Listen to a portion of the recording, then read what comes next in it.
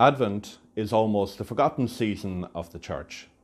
From around the middle of November, people begin to prepare for Christmas, and all the talk, particularly in the media, is about shopping and cooking and gift giving.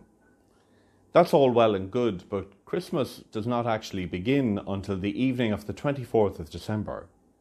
We often anticipate it so much that by the time it comes around, we're already getting tired of all the lovely things that should be reserved for Christmas alone. The season of Advent is so beneficial to us because it's a time of watching and waiting for the celebration of Christ's birth at Christmas, but also, very importantly, waiting for the second coming of Jesus Christ.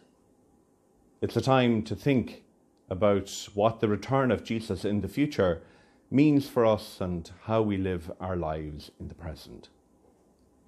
It's important for us to remember that the season of Advent is a season of hope, not despair, a season of joy, not sadness, because we are assured that the victory over sin, death, and evil has already been won.